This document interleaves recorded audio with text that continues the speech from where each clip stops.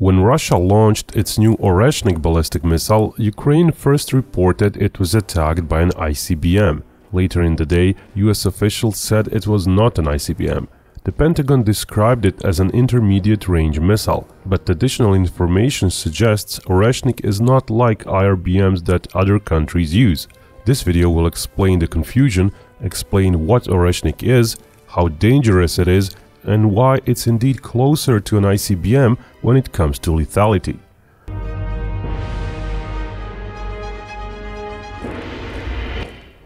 First thing to understand is that the definitions of what constitutes an intercontinental range or intermediate range missile are arbitrary. Luckily, the 1988 Intermediate Range Treaty between the US and Soviet Union defined the ICBM range between the two. Furthermore, Pentagon's Missile Defense Agency says this: ICBM is a missile reaching 5,500 kilometers or more. IRBM is a missile reaching between 3,000 and 5,500 kilometers. Medium-range ballistic missiles reach between 1,000 and 3,000 kilometers. That Pentagon announcement about the Russian missile also showed another piece of information that explains the confusion. The US said the Oreshnik missile is based on the Russian RS-26 missile. Now, what is or was RS-26, also called Rubesh? We say was because it was at one point in development.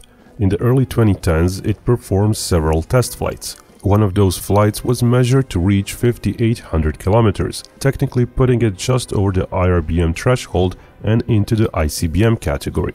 Arguably, Russia designed the missile that way so it can say it technically abides by the INF treaty limit of 5,500 kilometers. But by 2018 or so, news of Rubesh development ceased, and Russian TASS news agency then ran a piece saying that its development was postponed until 2027 due to lack of funds.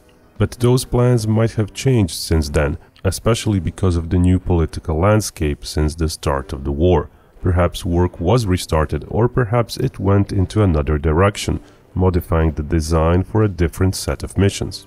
Budanov, Ukraine's chief of military intelligence, said that Oreshnik is the name of the developmental program, and that the missile, once it enters active service, will bear the name Kedar, or cedar tree. Both Putin, the Pentagon, and Ukraine agree on one thing: the missile was a test article taken from an unfinished developmental program.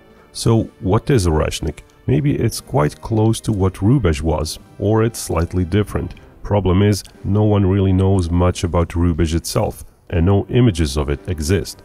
But we do know Rubesh itself was based on RS-24 Yars, a true ICBM with a range of over 11,000 kilometers and carrying multiple nuclear warheads. And we know that in 2013 a Russian general confirmed Rubesh had fewer stages than Yars. Basically, to achieve the huge range, ICBM designers resort to multi-staging. Yars has the first biggest stage, then second and third stages, all to be discarded during boost. Then the warhead bus is aided by the post-boost vehicle, before the warheads are separated to begin their final descent onto a target. First stage of the Yars is the biggest at nearly 1.9 meters wide. The rest of the missile is narrower, but not much, around 1.6 meters at the warhead bus level. What seems likely for both Rubesh and possibly Oreshnik, if it is indeed so similar, is that the third booster stage was deleted. That's basically what Soviets did in a previous generation of IRBMs made out of ICBMs, specifically RSD-10. RSD-10 was an intermediate-range Soviet missile from the 1970s. It was derived from the RT-21 ICBM. Both missiles were developed concurrently and entered service around the same time. The RSD-10 simply had the last booster stage removed. Basically, Oreshnik is likely to have a true ICBM-sized warhead bus, meaning sized to carry several nuclear warheads. Yars is often estimated to carry 400 kiloton warheads, but rumors exist it can carry more. To put that in proper context, when the term intermediate-range ballistic missile is used, most often the missile is visibly smaller. That's because most such missiles are designed so they reach 3,000 or 4,000 kilometers carrying a single warhead. Chinese DF-26, a prime example of a modern IRBM, is visibly smaller than Rubesh and thus likely Oreshnik. with a big first stage booster section and a smaller second stage, which also does post-boost maneuvering. At the warhead level, the missile is probably just 0.6 meters wide and not 1.6 meters like Rubesh or plausibly Oreshnik. All that explains the lethality of the Oreshnik. It explains all those videos of warheads arriving on target. It is very apparent the missiles carried 6 separate warheads, which may mean that Yars can actually carry 6 warheads, or it may mean Rubesh and Oreshnik were further modified to carry a few more of smaller warheads. Keep in mind, today's nuke warheads are already very compact. A US Mk4 re-entry vehicle with a 100 kiloton W-76 warhead in service from 1978 weighs just 360 pounds and is basically just a foot and a half in diameter. What also makes it plausible that those 6 individual warheads were not so small is the fact that somewhere along the trip each warhead further released 6 submunitions. That's a total of 36 munitions carried by the missile. There is no way of knowing precisely how large those submunitions are, but it's unlikely we're talking about elements of more than several inches in diameter.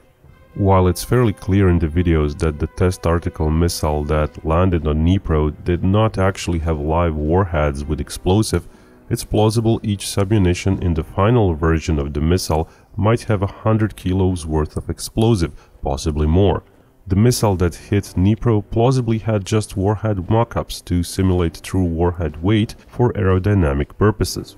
While there is no indication the Russian missile used a gliding body warhead, there exist concepts where missile warheads contain separate submunitions, not just simple bomblets, but proper bomb-like munitions, like in the concept from this year's Zhuhai Airshow from China. The whole idea behind the Oreshnik missile project seems to be to cover a fairly wide area with lethal blasts or fragments. Problem with super-fast ballistic missiles is that they don't have as much time and opportunity to correct course using satellite guidance. The warhead bus likely has some course correction engines, but still at those speeds it's plausible the precision is not within just a few meters like a subsonic bomb could achieve. A nuclear warhead doesn't care if it misses by a dozen meters. But with conventional warheads, to compensate for the greater imprecision, multiple submunitions are used. Oreshnik is also likely very expensive, basically like your regular ICBM. US Minuteman ICBM cost 7 million apiece without warheads in the 1970s. Today that would cost probably over 40 million with some conventional warheads. A more modern missile like the Trident is closer to 70 million apiece. Russian salaries are much cheaper, but still, even if mass-produced in the hundreds, Oreshnik missile would likely cost around $10 million equivalent in rubles. And given that current production volumes are super low, actual current per missile cost is likely to be double if not triple. That's getting closer to what Russia is paying for a high-end aircraft like Su-35. Oreshnik is a weapon to be used against most time-critical of targets. Something that positively has to be hit within just 15 minutes of the order to be hit. An Iskander ballistic missile may sometimes be in position to do such a job, but oftentimes there may be no launchers close enough to target. Kinzhals launched from MiG-31 are even worse, as planes need time to take off. Zircon hypersonic missiles are a bit better, but they too may not always be around, and may be easier to intercept. But a missile like Oreshnik, it has everything. Its range is likely enough to have it stationed deep inside Russia and still hit anywhere in Ukraine. It's fast enough that it can more or less reliably evade lower-level missile defenses such as Patriot PAC-3 and THAAD. And if it happens that it overflies a higher-end defense system like SM-3, its multiple warheads give it better chances that not all warheads would get intercepted. Anti-trajectory submunitions are likely ejected fairly close to the target, but still probably outside the reach of a short-range system like PAC-3, so perhaps even those submunitions can complicate matters further. Putin mentioned Mach 10 when talking about Oreshnik, but that's just a general speed class remark. Ukraine said they measured the missile speed to be over 13,000 km per hour. That's around Mach 13 at high altitude. That's plausibly the booster burnout speed, after which the speed starts dropping off a bit for any ballistic missile.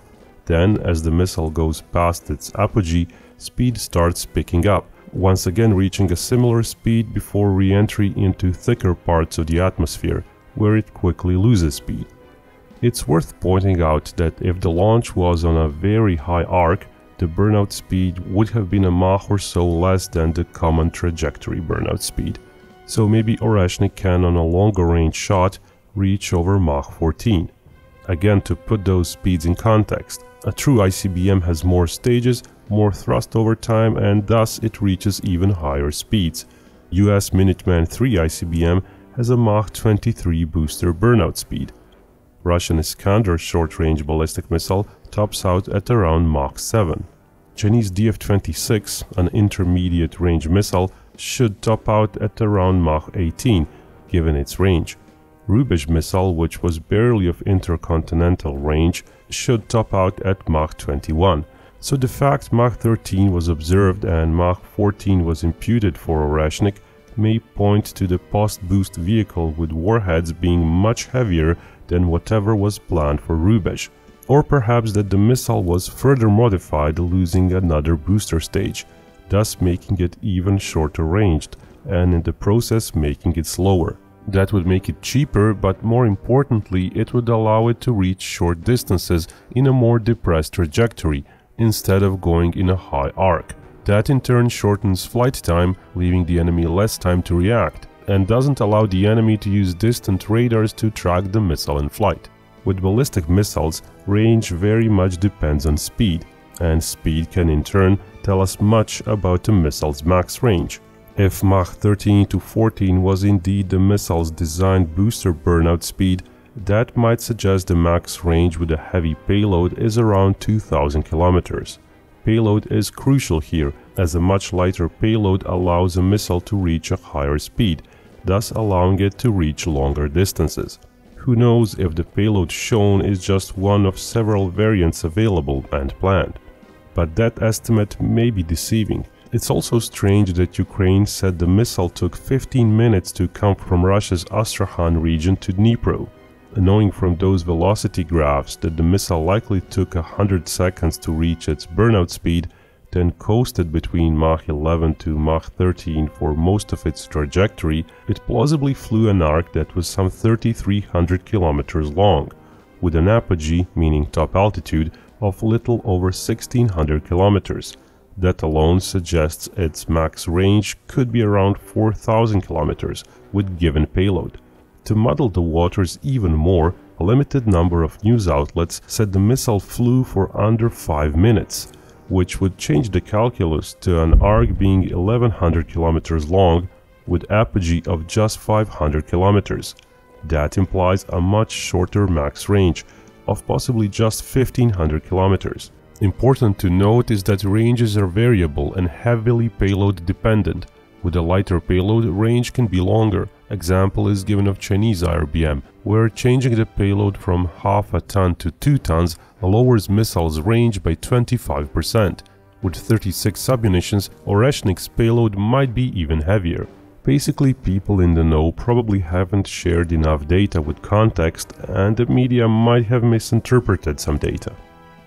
What matters is this: it was a new weapon, one still in development, available maybe in token numbers to Russia, and even when development completes, it's gonna be a very expensive weapon. ICBM-sized missiles usually are.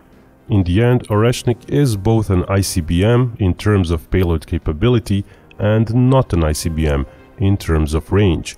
It's definitely very lethal and hard to intercept, but perhaps not as fast as other missiles with lighter payloads, with its warheads easier to be intercepted individually, but with so many in the air, at least some might come through. For Russia, Oreshnik was about a political message. We have it, it can be used, both as a conventional and nuclear delivery system. That's a message in itself, no way of knowing what kind of warhead the missile carries, which is a dangerous move.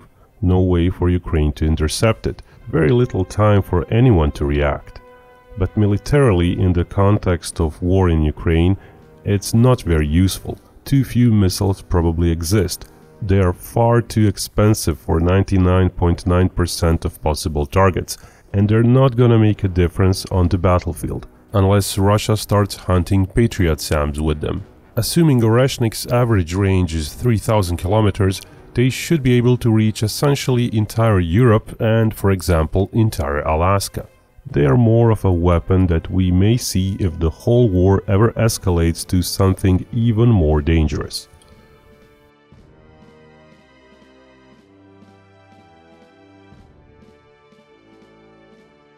And remember, Binkov may talk about war, but only real peace can bring us all together.